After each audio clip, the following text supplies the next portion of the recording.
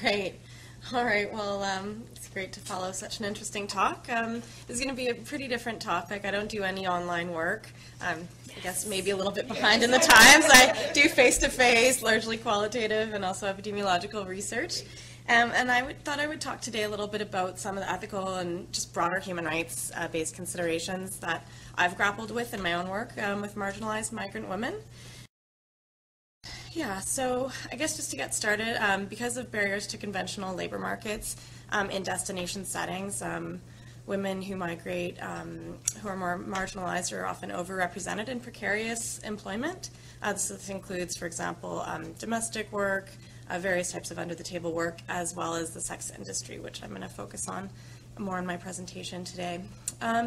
And so when we're thinking about, in particular, migrant sex workers, a lot of research has shown, and I'll give you a few examples of this in a moment, that women face really immense social and structural barriers to their health and safety. And the link here is that many of these also relate to how we do research with these groups, because they create vulnerabilities in women's everyday lives that I think as researchers we need to be really cognizant of to do meaningful, relevant, and ethical research. So extreme social isolation, language barriers, experiences of racialization and stigma, serious concerns around immigration status, as well as housing and working conditions, violence, and limited access to justice, and increased vulnerability to human rights violations. So I thought I would just take you through a little bit of the work that I had done prior to the Institute and then how it related to some of my MRP findings. So I've been interested in migrant health for many years. During my master's degree, I worked with migrant oil and gas workers. For my doctoral work, I did work around mobility and HIV in Latin America, and so this review, published many years ago, just spoke to some of the unique vulnerabilities faced by women, which increased my interest in this field. And then I did some work looking at issues around migration and human trafficking related to the sex industry and HIV. And more recently have been working at the border between Mexico and Guatemala, focusing on issues of migration, safety, and health for migrant sex workers. And so in another context where I'm currently working as well, in Canada, interestingly enough, we see many of the same structural issues, albeit in a very different cultural and social context. So with, in particular, criminalization, mainly on the basis of sex industry involvement, but also concerns around immigration status, as well as really poor access to healthcare related to language barriers, stigma, and again, fear of police as really significant barriers to health and human rights. So because of this backdrop, I was very interested in doing my MRP, and it was broader, so it focused more broadly on issues faced by sex workers, but a lot of the sex workers in my MRP study were migrants, and as a bit of a sub-study following my main MRP paper that I worked on with the Institute, I came back last year and presented kind of a sub-analysis looking at more of the immigration-related experiences of women, because this emerged as a really substantial concern in the focus groups and interviews that we did. So this was the article that we published recently, and I'll walk you through it a little bit, but essentially it was really about just, what are these social and structural contexts and how can we understand them and, develop strategies to address them to enhance the ethical conduct of research with this population. And so this was based on focus groups and in-depth interviews conducted with sex workers at the border between Mexico and Guatemala. Had a fabulous cab that met a few times during the study and provided really great input, kind of pre and post data collection, and with whom we're still, conversing about new research directions. And I don't have time to present all the themes. I'm cognizant of the time and everybody else's presentations and thought I'd leave more room for the discussion, but I wanted to present two of the most powerful themes that emerged from this work. And so the first theme related to immigration was really around concerns around mistrust and fear that were shown to be linked to the really high transience of this population, as well as the social isolation that resulted from that. So previously in my MRP and as other researchers have shown, the development of rapport and cultivation of really meaningful two-way relationships between research teams and participants is, I think, essential to feeling gratification with the research process, getting meaningful data, especially in qualitative research, but this has definitely been shown to be the case with epidemiological and intervention studies as well. And an area that I've been interested in is, okay, well, how does this impact migrants, particularly because I'm interested in developing interventions with them, and we know that community aspect is so important, yet how do we even define community when we're talking about a population that's always on the move? So not surprisingly, that social isolation was shown to really result in a lot of mistrust, and sometimes could prevent the development of rapport in ways that non-migrant women might have access to. So for example, as one participant explained, you come here as a newcomer, you don't trust anyone, and you can't be talking about personal stuff. I think this can be a reason not to come here with you. So this is a recent migrant explaining her perspective. And then this was really shown to intersect with concerns, firstly related to women's legal immigration status as foreigners within the country, and secondly, the ways in which this also intersected with policing around sex work. There were lots of raids around the war on drugs, sex trafficking, so many intersecting policy and human rights issues that were going on in this community at the same time that created a lot of fear that was exacerbated for women who are not citizens of Guatemala. So in this concern, participants talked about how this related to concern that, you know, as researchers, and in particular for women who are newcomers who don't know us, could we be affiliated with these authorities that they fear, that's probably their number one greatest fear in their day-to-day lives, certainly more important than, you know, despite health being a big priority, this was really the big concern for women. And so, as one participant explained, who is undocumented, you act private, you don't open up that much, because our fear is that they will send you back to your country with nothing. And this was, you know, when asked, you know, in an individual interview about her experiences with research participations and some of the barriers and facilitators.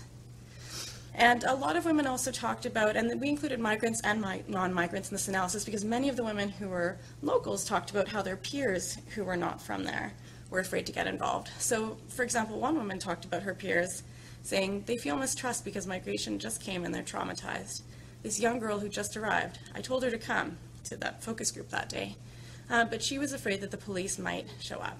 I told her there was no danger, but she said no. So just briefly, I think this work really speaks to the importance of procedures that address these migration-related fears in research with this and similar populations. You know, I think we talk a lot about the cultural aspects, and I think that's important and very much well-deserved. But I think thinking more about the legal and social aspects around immigration status is also essential. And certainly there are some migrant health researchers here in the US that have done this, but I think in global health, there's a lot less understanding of these issues, particularly for researchers who aren't from that context, who might not have a lot of time in the community. I think just more familiarity with these local human rights and policy contexts is really essential. And I think one of the best ways to do this is certainly, you know, long-standing community-based partnerships. So really getting to know the people in the community where you work, working with frontline organizations that understand how to address these issues, ideally peer-based designs, but I will say that that's a challenge in migrant health research, because I've been trying to identify peers in these communities for the last 3 years, and it's very different than working in other contexts. So that's a piece we're still grappling with, and I have a student working on that right now. And I think in general, this also links to the need, you know, this isn't just, you know, a research ethics issue or even a research issue. This is a broader human rights issue. And so I think, you know, this would definitely be helped by broader interventions that are really looking at addressing the health, social support, and human rights of migrant women. So it can't be disentangled from that broader context. So I'll stop there with just an acknowledgement slide and just invite discussion, comments, questions. I don't know if any of you are dealing with migration-related issues in your MRPs, but if you are, I'd be excited to discuss them. Thanks. If some were deported and if some were trafficked and it was not African trafficked, could they not be deported? I have not heard of any cases in this particular context where women who were experiencing exploitation were well served by the current justice system. So regardless of what the the legal entitlements might be, the reality was that it would normally be, you would be in a detention center, you would lose your income, you would lose your human rights and your agency, and then you would eventually be maybe released to your home country, maybe released to the country that you were still in, but usually in a worse off position than you had been before. So certainly a lot of work still needs to be done in that area. In a also pointing out that sometimes they're asked to testify against other people, which is the only way they're allowed to stay in the country, which Yeah. is a risk to them as well. So, Certainly that's the case in the United States. yeah. Can I ask a question about a number of our this year's fellows are doing qualitative research, Yeah. or quantitative, trying to elicit this sense of trust. Yeah. So you got that, but how did you allow it to do spontaneously? Did you use the word trust in your questions? How do you get at that? And did you find that there are approaches to it that can allow for its emergence by itself, but also the probes that might be necessary? I think my experience has been more that it's something that emerges by itself when you're having a real conversation with somebody that's nuanced, where you have a skilled interviewer or facilitator. I think it can sometimes be hard in focus groups, so sometimes it's easier to get at those deeper nuances in one-on-one interviews, but I think it takes an interviewer really picking up on a participant, describing instances or using other language to describe situations in which they might have not felt trust, or in which they had a great rapport with a staff member that they're describing, for example. But for me, I think it usually emerged in that way. I don't know that we use the specific word trust, but for sure, like for example, within Latin American culture, like platicar, just like talking, and there are many other ways that people will discuss related issues in terms of how rapport is built. And so our interviewers were, thinking about that. And they needed to understand very well, like, the context of the project and what we really wanted to know to be able to do that successfully. So I'd say if you're not doing the interviews and the focus groups yourself, then make sure your team, if you're not going to use words like that, that they really understand that that's important to you. But I've heard a few people already say that that's like the main focus of your MRP. And if it is, I would have questions and probes using the word, and then I would have questions and probes that use maybe exemplars, or other ways of getting at it, and then pilot test your interview guide and see what works.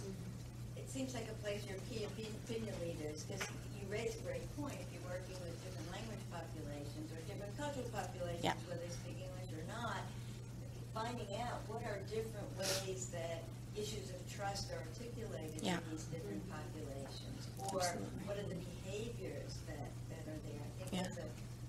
that's really great advice. Yeah, and I would also run it by the cab. Yeah, that's what I meant. Yeah, I was yeah. calling her Okay, key opinion, Yeah, yeah. I liked For sure. what Sarah was saying, so. Yeah. Definitely. Do you have a question? I have a naive question, because Yeah. I'm just not educated in this space. No, this is So quick. what's the motivation, for migration? Yeah. Sort of, so. Thank you. I should have mentioned that. Yeah. It's supposed to be part of my background. I didn't have the notes okay. here. Yeah. So the motivation for migration in this case, as we've found with the similar populations even in Canada, is pretty much almost all the time economic. Most of these women have children either with them in the destination, or many prefer to leave them at home because they have a grandmother taking care of them, plus a stigma around sex work. Sometimes women want to have their families far removed. So yeah, I would say that supporting their family is the number one reason. We did see some cases, not in this. Okay, to do their work. Yes, but they don't necessarily know that they were going to do this work. So a lot of it has to do with the barriers to conventional labor markets. And so women, arrive in a country that might have more options than where they left, or at least is perceived to have more options. For example, a lot of women in this context in Guatemala, you don't think of as a destination country, but compared to Nicaragua and Honduras, it very much is so. They're migrating And so, for a better life. migrating for a better life, I would say a very small proportion had done sex work before, but most, that was just what they were able to find when they got there. Or summer traffic. Yeah, I don't think we saw that in this study, but in another study we had done in this context, a small handful had been. But still, that's a whole nother conversation. It becomes so complicated, but, despite that history, most of them were kind of fine with the work that they were doing now, and more just wanted the police to stop harassing them and just be able to do their work in peace, as opposed to have foreigners come save them from trafficking. So it's a complicated discourse for sure. And do these women come, do they migrate with their families? Or is it, so I'm thinking about in New Hampshire and Yeah. Vermont, which I didn't realize, there's a huge migrant farm population. Yeah. And that actually have, significant Yeah. health health needs, and I hadn't thought about the women. Yeah. And so, Yeah. Yeah, it definitely depends on the context. Like in Vancouver right now, we're working in massage parlors primarily with women who are coming from Asian countries of origin. Yeah. And a lot of them do come with their families, or they've married a spouse in Canada. So for some, that was a pathway to immigration status. And for them, the family issue, having the family in town, is one of the biggest barriers to health and to research participation, because they're afraid that their work will be disclosed to their family through like a raid on their workplace, or even admitting the work that they're doing on a survey. And so we have so many parts in the survey where we stop and explain that we're not affiliated with government or police, that this is why we're doing this, but it's an ongoing challenge our massage parlor team faces weekly. Yeah. Okay. Great. Thank you.